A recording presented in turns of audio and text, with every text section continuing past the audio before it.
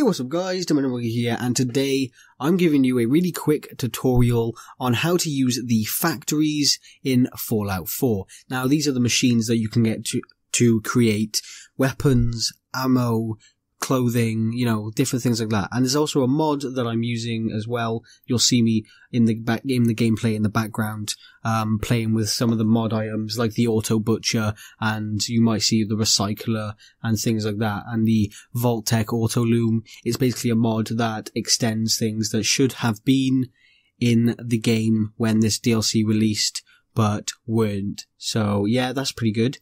But yeah, that is a mod for anybody who's wondering where to find the auto butcher because it's so freaking weird but cool. Yeah, that's a mod, so unfortunately you're gonna have to download that mod. But obviously, PS4 users, I'm pretty sure you're gonna get mods soon.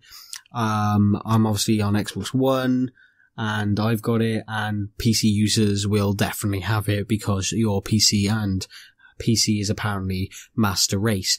Anyway, before I get into the tutorial, I would like to ask you guys to leave a like and subscribe because it will really help me out. So yeah, please like and subscribe, guys. So yeah, let's get straight into it. So the things you're going to need is obviously power, because these things need to be powered. And if you want a conveyor belt like I show you in the video, then obviously you're going to need conveyor belt and maybe power to power the conveyor belt as well.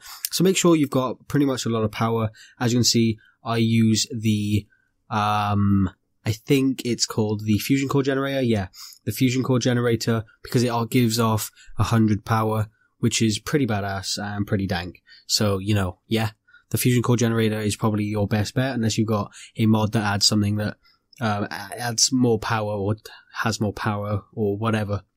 But yeah, that's that. You also need the factory of your choice. So whatever factory. So in this case, I used the weapon forge or whatever and the ammunition plant because, well, they're just two things that I thought would be cool, and they are.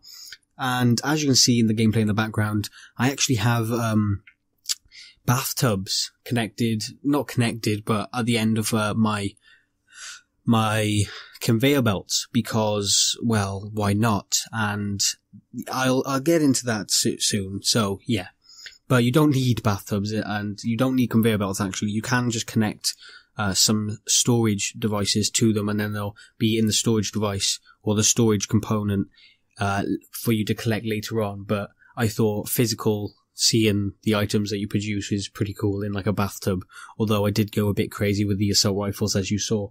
But yeah, basically the next thing you're going to need is a terminal. Now terminal is what you use to select what these machines will make. So I selected to create whatever they were, whatever the ammo was in the ammunition plant, and I created snub 44 pistols in the weapon plant just as an example in the video. I'm pretty sure you'll see that in a minute, or you've already seen it. I'm doing this as a sort of a live commentary, but also a commentary where I'm not watching the video back, so whatever.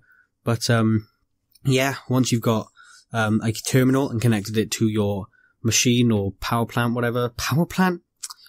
factory plant, I don't know, whatever. But as soon as you connected to that and you've chosen what you want, you're obviously going to need resources. Now, as you can see, my resource technique is to have one of those tennis ball launchers or whatever, or baseball launchers, and fill it with crafting materials or whatever, and it just shoots out along conveyor belt. I just was mucking around with this, so I just thought I'd get gameplay in the background of it because it's actually pretty funny. Just reached 420 on the speech thing, in Audacity. I just reached 4 minutes 20 seconds. Wow. Well, obviously not now. We're into 4:30. Anyway, I just thought that was funny. 420 blade. Anyway, right. I'm getting off track. So yeah, so you've got the factory, you've got the power, you've got your terminal, and then you've got your resources. So pretty much that's all you need. So after you've powered it and you've powered the terminal, you've powered the conveyor belts if you've got conveyor belts, or you've powered the storage if you've got the storage or whatever. Basically, you could put the crafting materials in the factory, but manually, just have them in your inventory and just, you know, put crafting materials in there. Or you could do it the way I did it with conveyor belts going into the back of the factories. And like, I think it's acid that was currently going into them. Like, they don't even need acid, but fuck it, you know. Anyway, so there was just acid going into them. And, yeah, I'm pretty sure that's all you need. You just need power, the factory, the, conveyor belts if you want them, the terminal, and resources. I mean, it's pretty simple. Just connect it all up and then choose whatever you want to create and it should start creating it. Just, don't go too overboard like I did with the bathtubs. And actually talking about the bathtubs, I just wanted to see like the physical stuff I've made and stuff. And I just thought it'd be really cool to see. It's just sometimes, well, when the bath is full, it floods. And, as you can see, for the assault rifles, I needed more than one bathtub for overflow. So I stopped the, hopper thing that was taking them out of like all the assault rifles out of the storage and putting them into the bathtubs. I, turned off its power and, yeah. So now they all go into a storage.